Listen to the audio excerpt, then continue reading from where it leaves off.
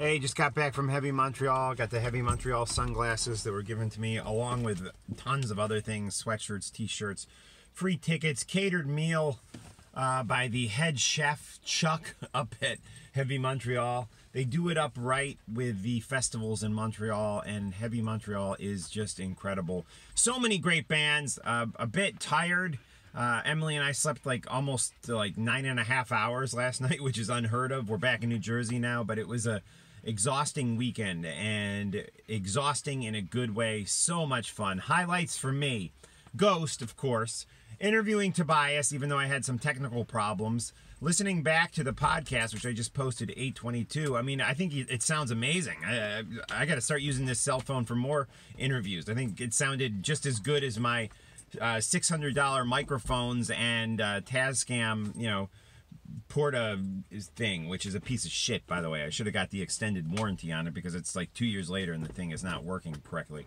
So anyways, yeah, check out my interview with Tobias Forge of Ghost. It's 7 minutes. I had 10 minutes with him, one of which was small talk when we first got into the trailer. Another 2 of which was me trying to actually get a recording device to work.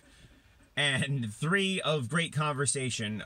Some questions I don't think he's asked quite frequently, if ever. And I actually just heard from his publicist, and they really thought the interview was great. So there you go. I'm proud of it. And Pearl is here too. My poor mom was in the house with the 2 boys, 8 and 10, and Pearl, the dog, who's, how old are you, Pearl? Like 8 months? And Ozzy, the old man dog, who's almost at this point more difficult than Pearl. But yeah, so I have no agenda here. I just wanted to say thank you to the Heavy Montreal people for giving us such a amazing festival. Oh yeah, I was going to talk about my highlights. So Ghost, interviewing Ghost, seeing Slash is always fun. I prefer him in the Guns N' Roses setting, but I mean, Todd Kearns and Fitz and all the guys in his band, Miles Kennedy, they do a great job, and the crowd was going crazy. So much energy. Loved seeing Slash. So much that I'm going to see him again next week in Fort Wayne, Indiana, while I'm on vacation out there. Yeah, man, good stuff. Slash, always great. You know who really blew me away? Fu Manchu, a band I've been a fan of for a super long time but have never seen live. What a crowd response. So great. Stay tuned for my interview with Scott, the drummer of Fu Manchu, as well as I think Bob is going to call me on the phone because I connected with Bob.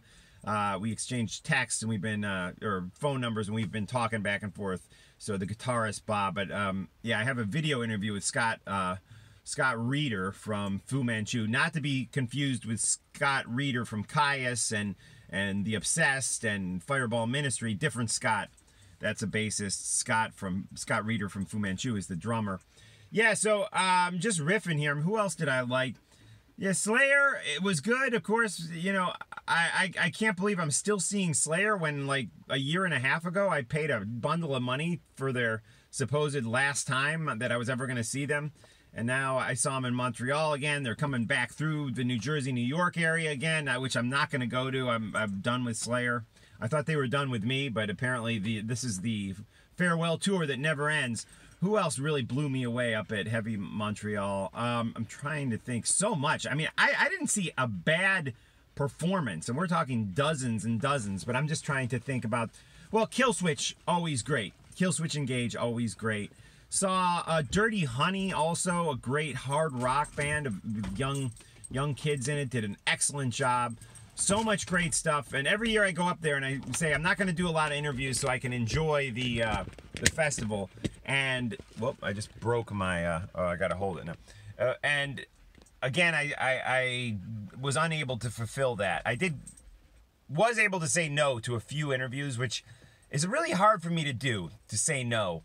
And that's something I'm working on. We're getting into therapy right now. I'm working on saying no, because I think saying no is it's a powerful thing, and to me, when you say yes, it's immediate gratification. When you say something, oh yeah, well, let's go out for drinks. Yeah, let's do this.